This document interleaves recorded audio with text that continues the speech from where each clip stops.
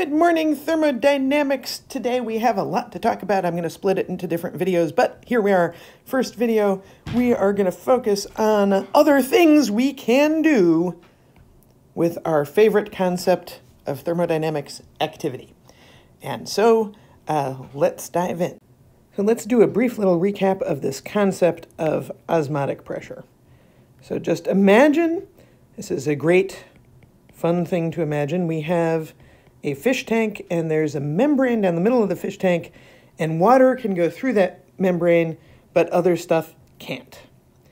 And so let's do a few situations. So imagine you had this situation, just to start with. It's pure water on both sides and we just have it much higher on one side than the other. And so you know there would be what we'd call a driving force to move from this right-hand side to the left-hand side, and it would be kind of hydrostatic pressure, right? Rho GH is what we'd have there. You can remember that from fluids. And what would happen over time is our water, as a result of this driving force, would equalize left side to the right side, correct? All right, good. So we agree that that's true. Now let's do it again. Sorry, it got skinnier. We still have a membrane that only lets water through.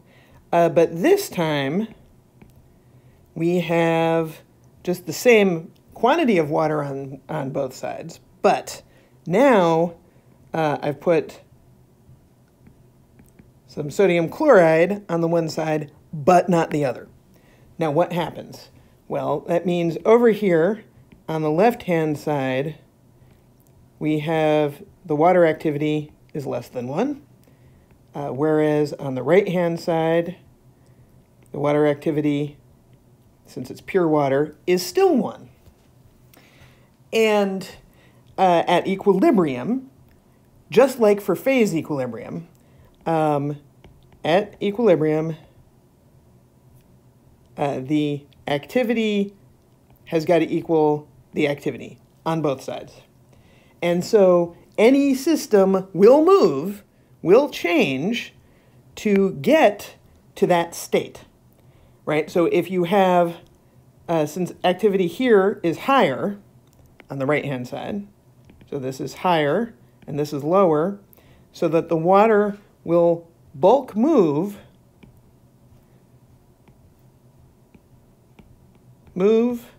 from high to low. So we'll have water flowing from the left to the right, and you will eventually end up, over time, therefore, since only water can move, no salt can move, with a height difference between the left and the right-hand side. And as we reminded ourselves just a second ago, the height difference, rho GH, that's a pressure difference. And so that pressure difference, so I'm going to move over here.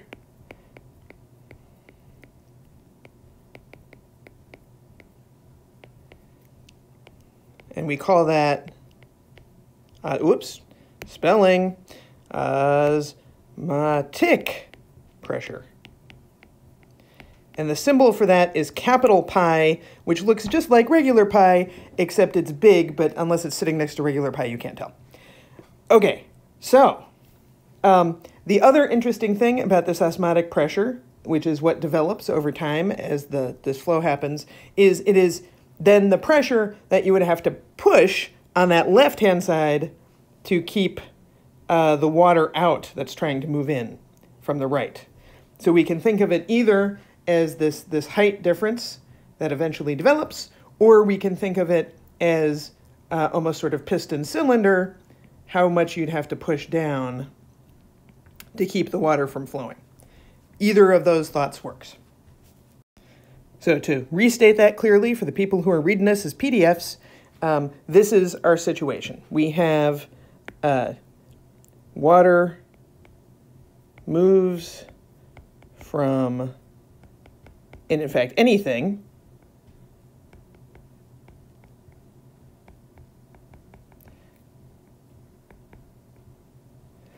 It'll move from high to low until activity equals activity.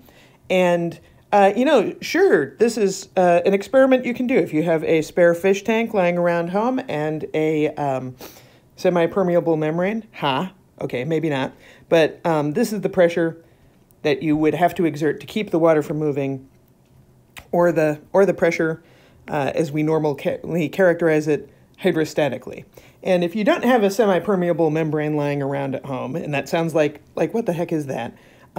Just think about that all of cells are surrounded by semi-permeable membranes. And so this membrane that they've got is what must withstand the pressure from the fact that its concentration inside and the concentration of solutes outside might be a little bit different. Another place this shows up is water purification from salt water. But going back to the cells, you will see in a second, this is what makes that food safety calculation you just did work. Okay, here we go. Now we're going to actually calculate this. So we could calculate it from doing the experiment and actually working out a pressure. However, that experiment's kind of hard to do, and we'd rather calculate. Now, there are some assumptions baked into this. I invite you to go look at the book to see what they are. But this, in general, works. So this is osmotic pressure, and that's units of pressure. And it's supposed to be a capital pi. I'll try and make it look different as we need to. R and T. T has got to be absolute. And this is a molar volume over here. And this is assumed for, obviously, water is what we are looking at here. And look, here's our friend, water activity. So you'll note this calculation is actually what underlies all of the food safety stuff. But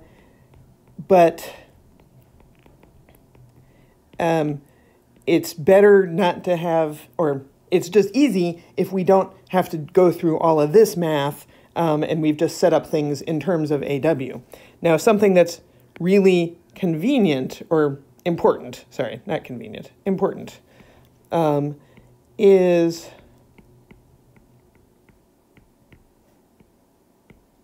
because the water activity is lying inside a natural log, little changes are quite significant. And so the fact that, something is 0.99 versus 0.999 may give you the different answers that you are looking for. So, all of that being said, let's solve an example problem. Yay! So here you go. Your task, make normal saline, which I'll explain what that is in just a second. And the osmotic pressure of human red blood cells is 0.83 megapascals. So normal saline, backing up what that is if you're ever dehydrated, they'll hook you up to a drip, or in fact, if they want to put medicine in a person, they hook you up to an IV drip, and that IV usually has some medicine in it, but it's got to have some carrying fluid to let it mix in. That's normal saline. And so it's useful stuff to have around. It also doesn't hurt if you get it in your eyes. It doesn't sting like plain water or very, very salty water would. It's good for cleaning off cuts. So let's say you're going to make some normal saline. So normal in this sense is normal as in isotonic, as in having a matched activity is what's going on here. And you're going to make it out of sodium chloride and water. Sodium chloride and water is not the only thing that's in, RBC, red blood cells. And so the idea here is if you drop a human red blood cell into just straight up water, it pops. The osmotic pressure difference between the inside and the outside, too big, the cell membrane can't take it. So we have to match it with normal saline. So your task, here is your problem that you get to solve. And this one is tricky, and it's tricky not because the equation here is tricky. It's tricky because, I'm going to write this in bright green, it is tricky because the unit conversion is a pain in the butt. So really, really, really watch your units on this. Okay? So you are going to work out how much salt you need to add to water. So how many, grams table salt to, and let's say we want to make 100 mils of this stuff. How many grams to 100 mils of water? And so that is your problem. I'm going to be quiet and let you work on that for a bit. But you should know there's lots of recipes for normal saline out on the web, and so you can easily check your answer. But do the math first. Work out that it's right. Oh, other thing you got to know. Thing you got to remember here. Remember, sodium chloride splits in two. I'm going to write it twice so you can all see it. Sodium and chloride. So we get two particles for every 1 mole equivalent of sodium chloride that you add. And that's important because what you're looking for here is to work out normality. So that goes by the number of moles of dissolved items, dissolved ions or molecules, not by the number of moles of stuff that you added. Okay? All right, give this a shot, then tune in for some other content about activity. Bye-bye.